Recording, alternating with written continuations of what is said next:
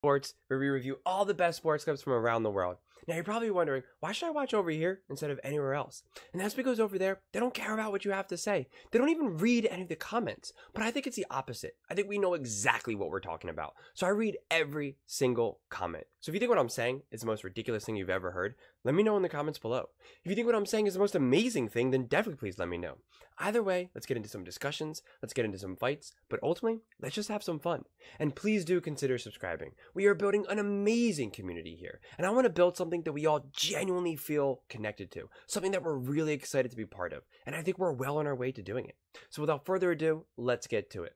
We're watching a clip of First Things First, talking about basketball, talking about the NBA. Chris Broussard is doing his, Bud list, is under duress. So honestly, there's not a whole lot to talk about at the top because I have no idea who he's going to put on this list. So let's just jump right into it, and then we can kind of go from there. It's the show that does not have a toxic quarterback room. Second hour, First Things First. It's a Mac Jones reference. It's also time we read some viewer mail. Today, I didn't have time to go to the post office. I had to grab a late sandwich, so Christina went to the post office. Brought back a full satchel full of mail. I reached in, pulled out this letter. We have no idea who it's from. Wow. Okay. Can I guess? Somebody different. Yeah, guess. Who do you think it's from? I'm going to guess this one's Brian Sr. There is no Brian Sr. Oh. How long have you been on the show? Sorry, my bad. Don Sr. Gosh darn it. The twins are Ryan and Brian. Sorry. You're thinking of Uncle Brian. Yeah, my bad. My bad. Sorry. Dear Wilds, love the show. We know you consider yourself a bottomless well of creativity. Thank you. Yet it's been weeks, and there's nothing close to replicating the joy of Cowboy Brew. What gives? Don Sr. Oh, I was basically right. Close. The meaner right letters are the from money. Don Sr. He's right on the money. Well, a fair point. So I wanted to get rid of Cowboy Brew because I felt like a little bit like it was tired. But then I go on the internet and people are kind of hounding me. People at my actual address. Where's Cowboy Brew? So we have some news. The following statement was released by Cowboy Brew on behalf of Fox Sports and the First Things First producers in response to questions about his future plans with show graphics. I'm back. Wow. Oh, what a return. I'm sorry. I had no better ideas. I tried my best for good news. For a month. For a pure month. So he's back. Welcome back. It was a Cowboy. Oh, wearing the 4-5. All right, anyway, here we go. All right, at number 3, this is an all-NBA one, guys. Oh, wow. We're getting into the hoop season. Anthony Davis. First of all, Anthony, congratulations. Phenomenal year. First of all, you've been healthy. He has played 52 of their 56 games. Pretty good. I don't think any of us would have believed that if you had told us that before the season. He's playing great, too, right there at the top of the Defensive Player of the Year race. 25 points, over 12 rebounds, 2.5 blocks. Like, having a phenomenal season. So congratulations on that, AD. At last night, 37-15 in a win over Utah without LeBron. And AD talked about, we found our identity, we play fast, we get to the paint, that's what we do. And so I like that AD, you sounded like a leader. And here's what I say.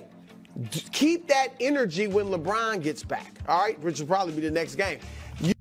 You can't play fast like that with AD and LeBron over a long period of time. In short bursts, sure, but you can't do that, and you can't do that in the playoffs when everything gets so condensed and the games are so much more competitive, faster, more physical.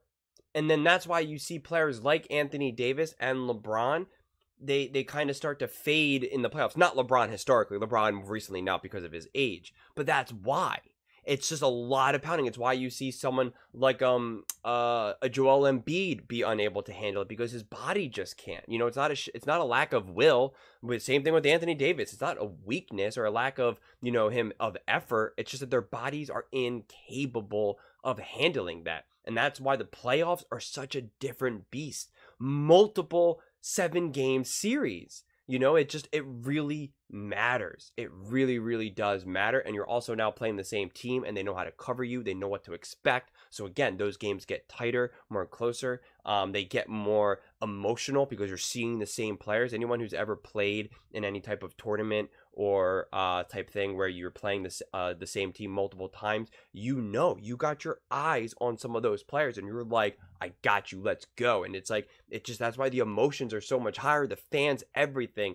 So this idea that they'll be able to maintain that into the playoffs, I do not buy it. I do not buy it. It's time for you to take the torch. It's been time. It's way past time. Most of us have written you off and said you'll never take the torch, but now is the time, AD. Because look, as well as you've been playing, let's be honest, all the other big men that we say he's in their class, Giannis, Embiid, Jokic, we can't even imagine them playing with LeBron James, even an older LeBron, and be in the 9th seed. That is impossible. So, AD, take the torch. I'm sure LeBron's ready for you to take it and lead this team to something special. Just at least a deep playoff run. AD, I actually believe in you. All right, at number 2, Jason Tatum. Jason Tatum is nice. I know Nick wanted to keep you out of club superstar until he kept you out until the last moment. I mean, man, the bar was high for you, but you're in 27 points, 8 boards, 5 assists, leading the team and all of that, the best record in the league. You're nice, but you're not yet mad nice. Oh. There's another level, mad nice, and that's where the Jokic is. What I said about club superstar, now you're attacking. There's not 13 or 14 mad nice guys, all right? But to get to that next level, you have got to get some jewelry. But let's just go before that. There is no excuse for you, Jason, not to win the East. Am I right?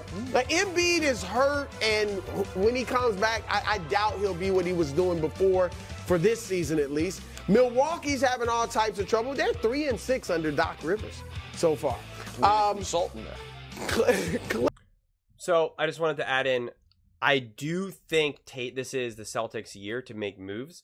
You know, like the sea has parted for them, so to speak. They are the best team. The whole Damian Lillard and Giannis Antetokounmpo, that has not panned out. They had to fire their coach, which is never a good sign. It's just messy over there. And then the Sixers, of course, even with a healthy Joel Embiid, people had always kind of doubted. But I would say the Sixers are a sneaky question mark. I've had meniscus surgery 3 times. I've torn it twice playing basketball, and a 3rd time in a like a kayak accident, saving my nephew's life in a river. So I know what it's like. I've had the surgery 3 times. All 3 were repairs. So I never got any of it cut out or removed repairs. If those of you don't know, typically when you tear your meniscus, there's 3 surgical options. You remove part of the meniscus. You know, they trim it out. They remove the whole thing, or they stitch it up and repair it. You ultimately always want to repair it because that is supposed to, in theory, keep, you know, keep your knee, preserve the integrity of the knee and ward off like arthritis down the road. And I believe they repaired the meniscus for Joel Embiid. Now, the big thing is that the reason why Joel Embiid has not been able to play so well in the playoffs is because it's not lack of will, just like what I said about AD and stuff, is that it's just his body takes such a beating and a toll, and unfortunately he is a little injury prone just because of, you know, how big and strong he is. And so by the time he gets to the playoffs, he's just not the same player that he was in, say, you know, game 20. And that's always been the problem, is that he's just not healthy. And he's also had really bad luck getting his knee injured, getting hit in the face, getting concussed, breaking his orbital bone, you know, just things that are just unlucky, you know, just straight up. That's what it is. Just like how this knee injury right here was just unlucky, having what's his face from the Warriors, you know, slam into him. So Kuminga. And so that just is what it is. But with that said, if he actually can make a full recovery, which there's no reason to believe he shouldn't, because a meniscus surgery is pretty routine at this point. And if anything, his full recovery is just a pain tolerance thing, which again, take it from me, I can tell you that the pain can be pretty bad in the beginning, but by week 6, you're going to have some pain still, and it's not 100%.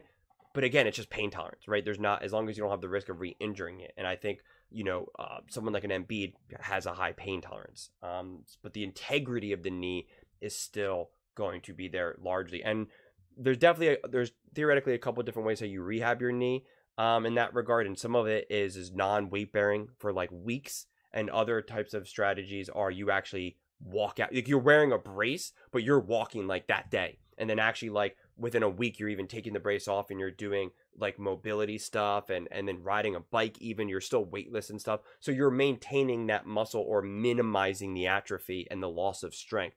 And so then you can come back even, quicker. So, and if that's the approach that they're taking, then this could actually be a blessing in disguise, actually, because then he'll be actually rested. He'll be fully recovered, ready to go, and he'll be full strength or nearly full strength going into the playoffs. So that is a question mark that could stop the Celtics. I'm not telling you that I'm banking on that or betting on it, but it is a legitimate possibility. And the reason why I say that is because I've had a lot of experience with those surgeries. Cleveland, the Knicks, they're nice. They're not on y'all level. All right. And Miami, I know they've been a thorn in your side, but you have swept them in 3 straight games this year. All right. So there is no excuse, Jason, for you guys to not get to the championship series. And you got to, obviously, once you get there, you got to beat Denver or whoever you face in the West. But, Jason, I believe in you. All right. At number 1, there's a bunch of guys. 24 to be exact. Wow. The NBA All-Stars. Large bud list. All-Star weekend is this weekend in Indianapolis. And I'm excited. I was watching Mac McClung highlights on YouTube. Dude did some nasty dunks. I can't wait to see him Saturday night. I can't wait to see Steph and Sabrina Ionescu shoot the 3-point shootout. But when I think of the actual game Sunday night, I get a bad taste in my mouth. Totally. I get a headache, all right? I get a stomach ache, all right? Because the game has been horrible. Listen to some of this, all right? A few years ago, the game became a joke. Then it graduated to being ridiculous. And then it moved on to being absolutely unwatchable, all right? In 2019, here's some of the numbers. They took 167 threes. I don't like that. There's a threshold of how many threes is too many. Yeah, it's 165. I don't know what it is, but that's way beyond it. 2017, 83 dunks. Can you imagine 83 dunks? Can I tell you something? Almost all of them uncontested. Exactly. None of them good. 2016, the West won 196 to 173. Thank you. 196. The scoreboard doesn't go to 200, I don't think. So I don't know what they're going to do. I think they're digital now, Brew. A little different than when you were covering the league. When I was there, the flip. Last year, you're not going to believe this one. Last year, there were 7 fouls. Okay. 7 fouls in the game. So look, guys, I'm going to wrap it up. It's an easy fix. Just try. Yeah. Just try. And we don't want playoff level intensity, but how about the intensity that you play with at UCLA in the summer? Thank you. Or the Drew League. Yes. Or maybe even Rucker if you go there. Yes. Or when you play an open gym in the summer. I'm sure you're competing in the summer more than you are in Chris All-Star Brickley's game. league. Just give us that. Yeah. Anything. Give us that. That's it. That's Perfect. the bud. Well done, Brew.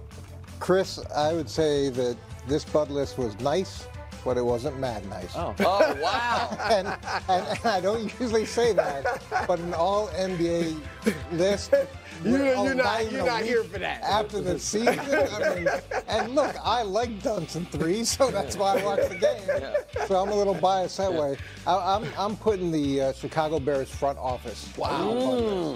And nobody has a more organizationally defining moment than they do this year. To have the #1 overall pick for the 2nd year in a row, and you didn't go get C.J. Stroud last year. And look, there was a lot of disagreement on where C.J. would land in terms of his ability, but what he's done, and now you've got the #1 overall again. So you got to make that right decision in terms of who you're going to bring in, and then that leads to what you're going to do with Justin Fields. How are you going to if you move on from him, how are you going to maximize what you get back for Justin? So there's that decision. Then you have the 9th overall pick.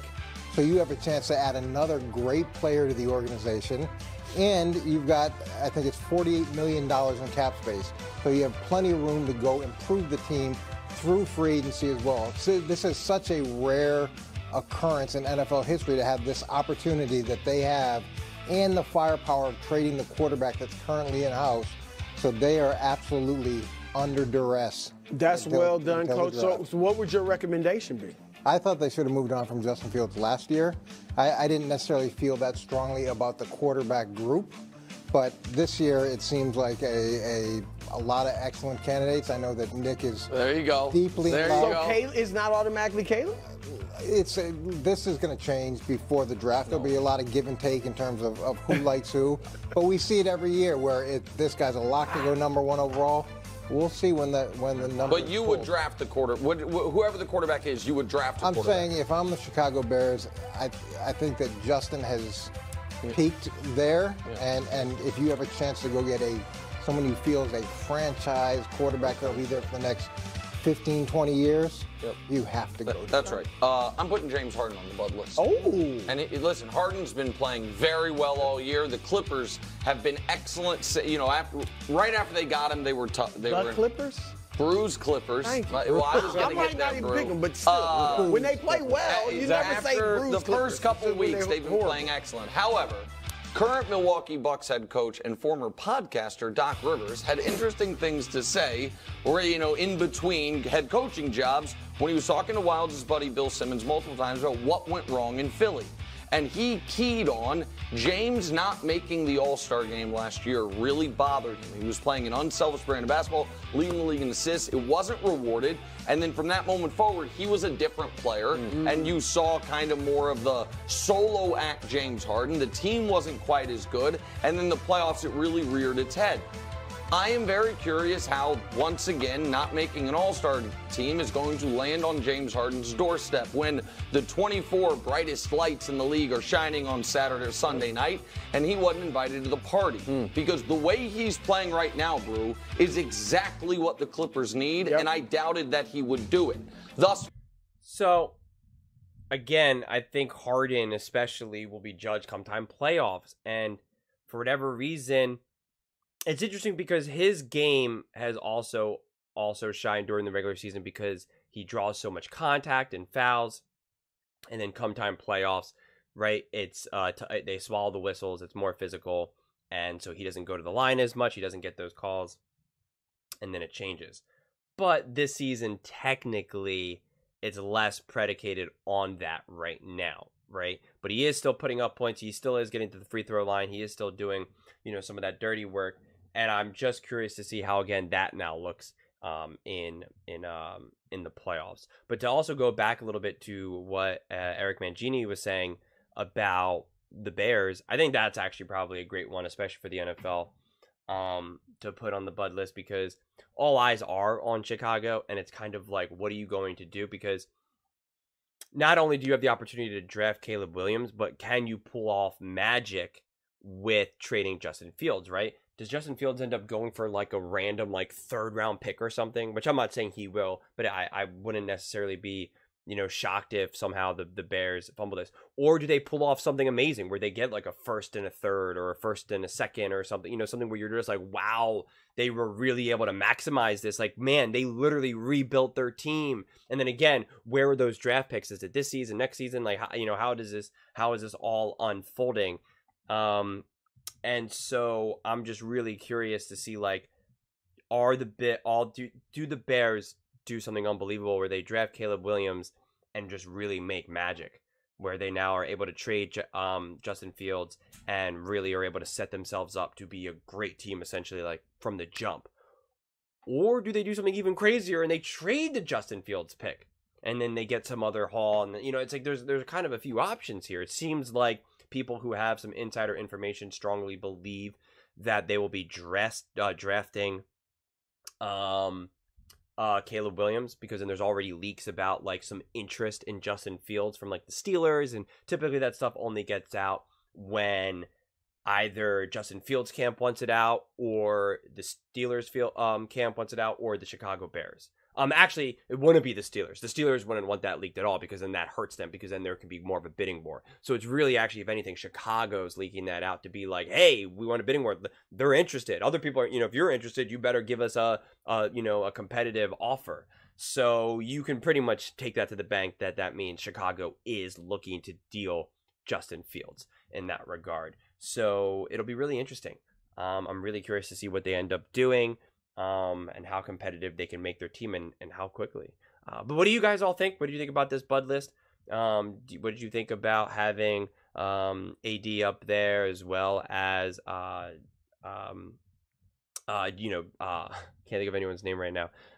James Harden and the Bears. Would love to hear your thoughts, and also apparently the entire All-Star team, because as Bruce saying, that game is just so boring. And quite honestly, I love the NBA, I love basketball, I love the playoffs, but like, I don't watch the All-Star game. It's so boring. I don't even care about the 3-point competition anymore, because it's just like kind of turned into this weird thing. And I gotta watch it, I guess, but now that it's gonna be this like weird thing, like I don't know. And the dunk contest is just not that exciting to me. So I've never really been into a lot of the All-Star stuff. I care about the games. I care about the playoffs. Like that's where I really care about it more than anything. But there's a lot of standing around and a lot of like overreactions, right? Someone dunks and it's like they're acting like the most amazing thing happened, and I'm just like, okay, cool, it was a cool dunk, don't get me wrong, but can we stop acting like that was like the most insane thing you've ever seen in your entire life? Like you just saw Margot Robbie do like a quadruple backflip slam dunk, like like what are we talking about here? But yeah, that's the way I view it. Would love to hear your thoughts. Are you guys excited about the All-Star game? What do you think about Chicago? Let me know. And please don't forget to subscribe. As I said, we are building an amazing community here, and I would absolutely love to see you part of it. And please don't forget to give this video a thumbs up, as it really does help with the visibility and the algorithm. Thank you so much, and see you next time.